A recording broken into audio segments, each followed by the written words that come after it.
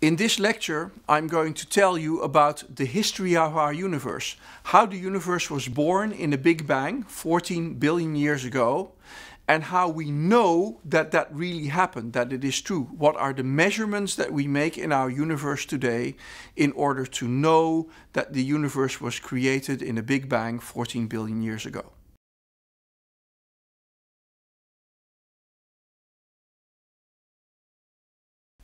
Okay, I'm going to try to explain to you something about our universe that seems absurd. Our universe had a beginning, and that beginning was very extreme.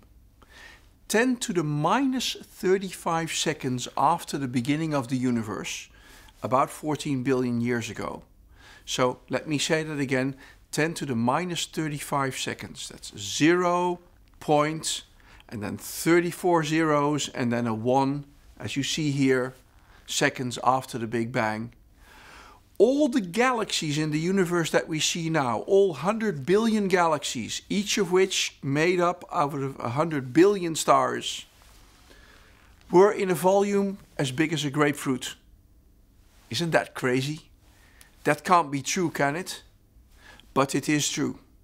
And I am going to show you that it's true. We can measure this, we have evidence for it. The first evidence for it came in the 1920s, when American astronomers started to find that our Milky Way galaxy was not the only galaxy in the universe, but that there were other island universes, as they called them, that were made up of 100 billion stars like our Milky Way, and they were very far away. Not only were they very far away, but they were also flying away from us. And the further away the galaxy was, the faster it was flying away from us. And that law is very precise. It's not just the further the faster, it's twice as far, twice as fast. And that's called Hubble's law, after the American astronomer Edwin Hubble, who was one of the astronomers who discovered this. So let's imagine, if galaxies are flying away from us, it means they were closer to us yesterday and the year before yesterday. And it means they will be further away tomorrow. So the universe is getting bigger, it's expanding. And if it's expanding with a certain speed, you can calculate how long ago it started expanding. If you measure how far away a galaxy is, and then you measure what speed it's going at, then you can calculate how long it took to get there. And if you do that, you find a number that is about 13.7 billion years. Give or take a few percent, all measurements have uncertainty, so I'll say 14 billion years from now.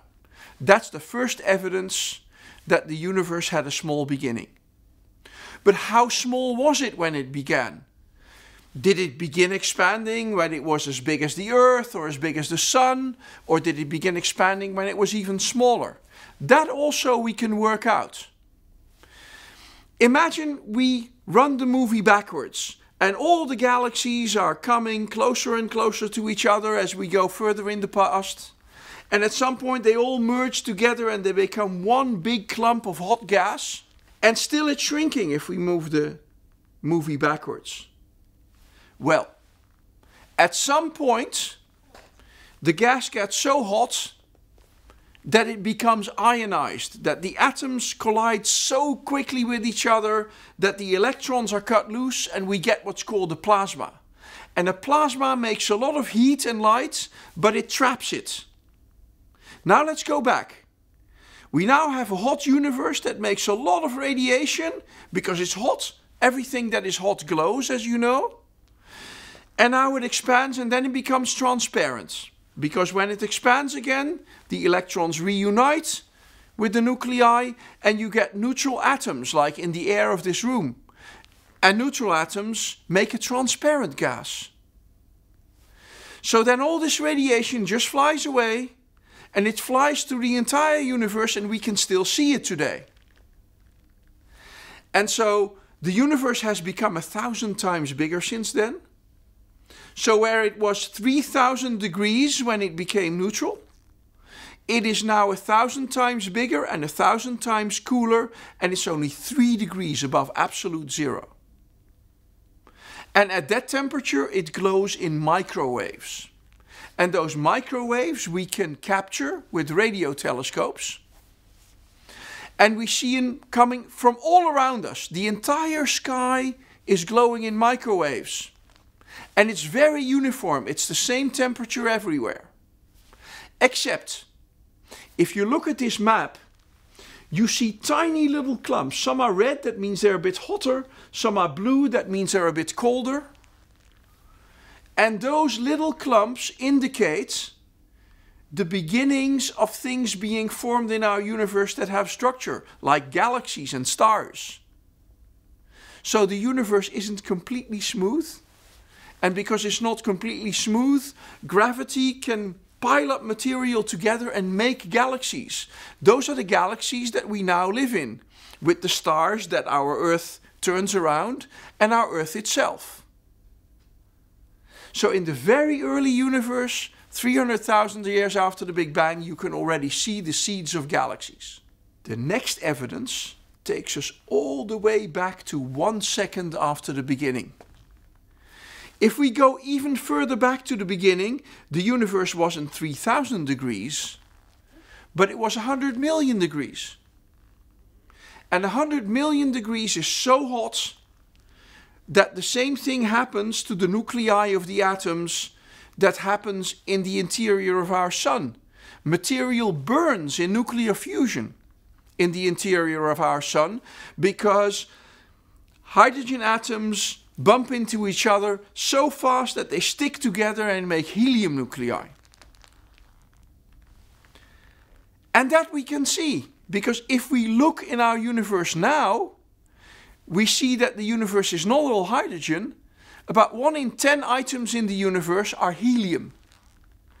And if you calculate how many atoms should be helium, from calculating from the conditions of the Big Bang how much material will become helium, you find exactly 1 in 10 atoms as predicted.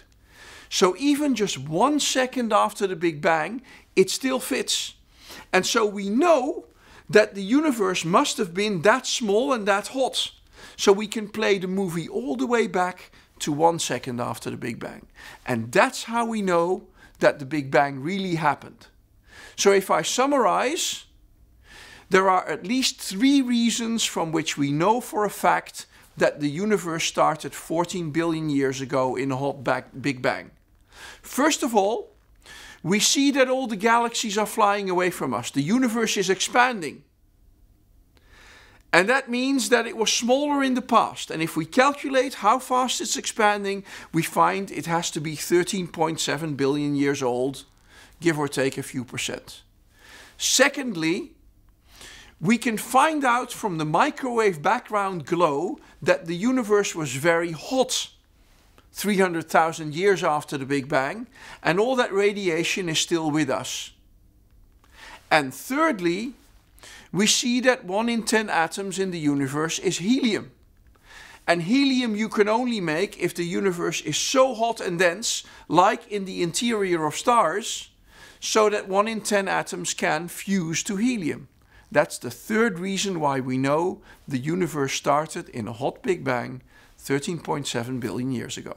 Now, as an afterthought, there is a fourth way of knowing that the universe had a beginning, and it's very easy to see, but very hard to think about. Again, it seems a little absurd.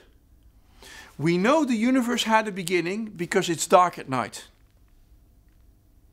This is an argument that was invented for the first time by people like Olbers, a German astronomer, in around 1800. And it goes as follows. Before Edwin Hubble discovered that we live in an expanding universe, we thought that the universe was infinitely big and infinitely old, and it had no beginning. And then Olbers said, let's think about what that means. If the universe is infinitely big and infinitely old, it means that you can look as far as you like. Everywhere, in any direction of the sky, you can look as far as you like. Now, what does that mean? That means that eventually, if the universe is the same everywhere, anywhere you look, your line of sight will hit a star. So that means that the night sky doesn't consist of a lot of dark with some stars in it, but it means that every point in the sky that you look at is a star. And that means that every point in the sky is as bright as the surface of a star, which means it's as bright as the surface of our sun.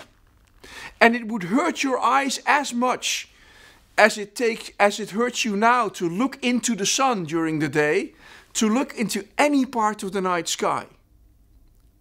So that means that the night sky would be even much brighter than the sun.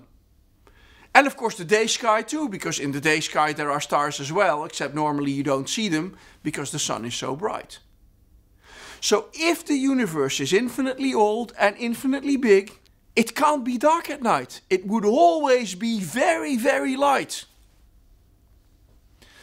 So how this is solved by giving the universe a beginning? Well, if the universe had a beginning, then it is now only a finite age. And we know what that is for our universe. It's 14 billion years.